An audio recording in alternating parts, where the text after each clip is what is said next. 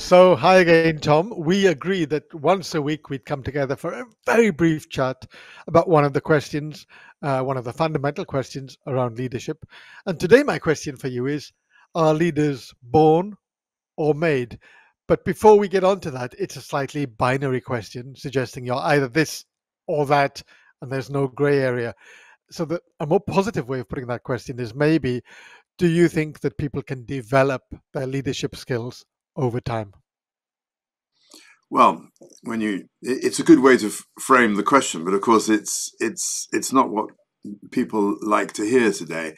We live in a world when things are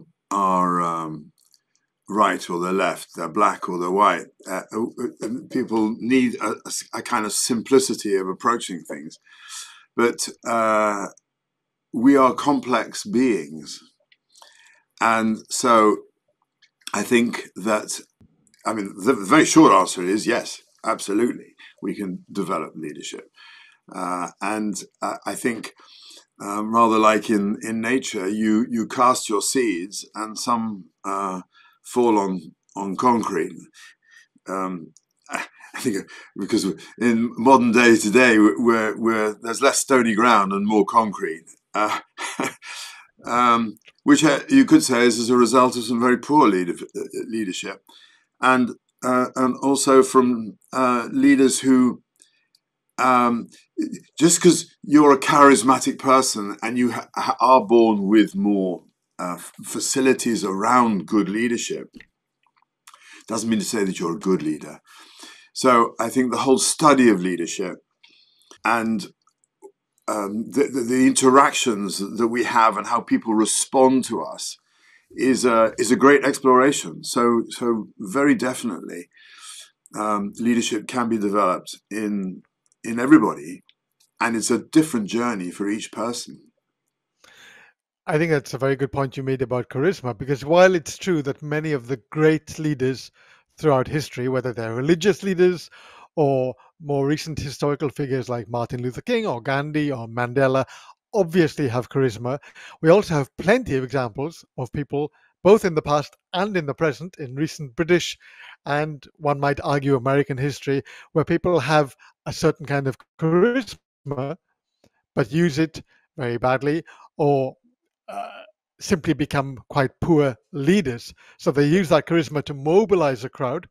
And one can think even of people like Hitler, obviously a guy with charisma because he managed to mobilize an entire nation, but to very poor ends. So we're focusing on the people who have got a will maybe to lead and want to be good leaders, and that we can help them over time develop certain aspects of their character. And it's never going to be a straight linear journey. You're never going to have a journey from I didn't know that and now I know it and now I apply it.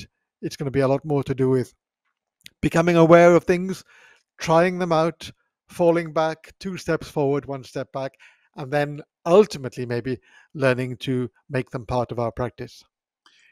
Yeah, I agree with pretty much everything you've said there, but I think it's interesting about you talk about will, the will to lead, and I think actually in some of the comments that we've already seen in the leadership, where people have said, "Well, I don't see myself as a leader," and I think that if you engage in a journey of self-exploration, you will learn certain things about yourself, and perhaps there's something that comes out that you don't see in yourself that other people do.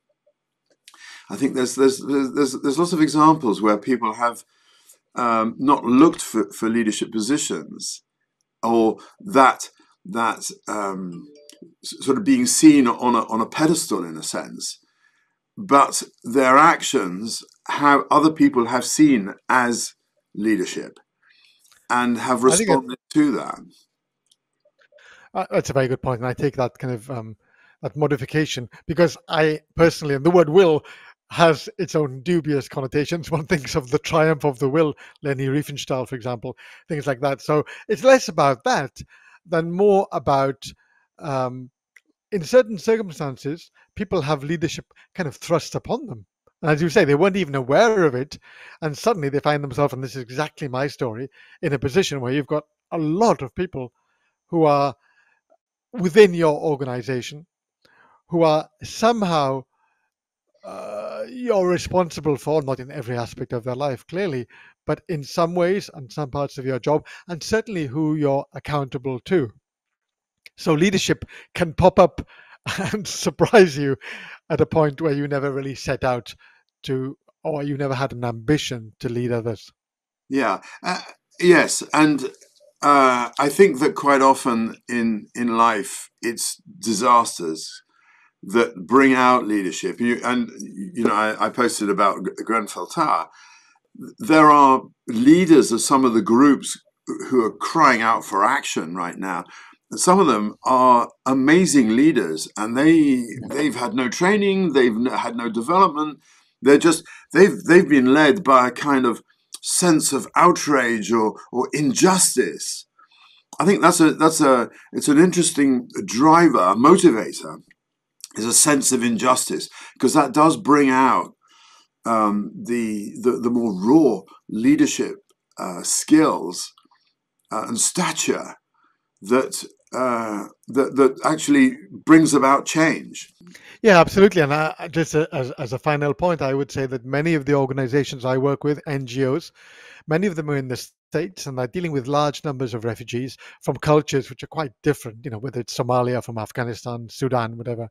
And all of them, all of the best ones, have created leaders within those communities. So their job is not to teach the communities or enhance them in any way, but to give leadership support to people who've naturally emerged, many of them women, many of them without a particular strong university or education or professional background, but they emerge as strong people who shine a light somehow and make it easier for others to coalesce around them. And again, that's something that we can be looking at within this group.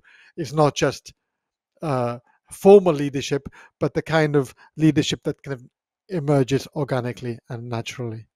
Yes, yes, indeed. So, going back to your original question, leadership can be developed, and I guess leadership can emerge when the circumstances create the need for leadership, and some people naturally will stand up, and they may never have seen themselves or not even been seen as leaders up until that moment. So Absolutely. it comes from in many different ways. Great. Well, let's wrap up there for today.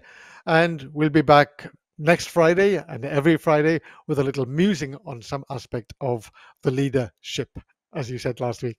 Okay. Bye for now, Tom. Right, right.